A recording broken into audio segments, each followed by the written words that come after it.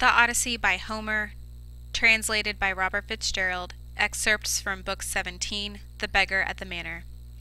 Telemachus returns home, and Odysseus and the swineherds soon follow. Odysseus is still disguised as a beggar.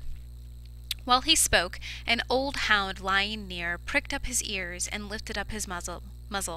This was Argos, trained as a puppy by Odysseus, but never taken on a hunt before his master sailed for Troy. The young men afterward hunted wild goats with him, and hare, and deer, but he had grown old in his master's absence. Treated as rubbish now, he lay at last upon a mass of dung before the gates, manure of mules and cows, piled there until the field hands could spread it on the king's estate.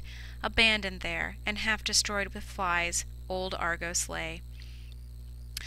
But when he knew he heard Odysseus's voice nearby, he did his best to wag his tail, nose down, with flattened ears, having no strength to move nearer his master.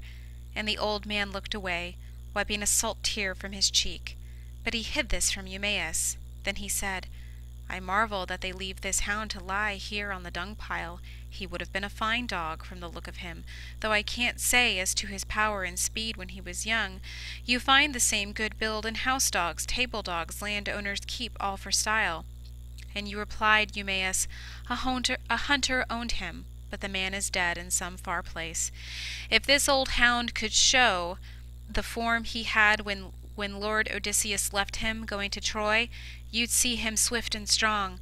But he never shrank from any savage thing he'd brought up to bay in the deep woods.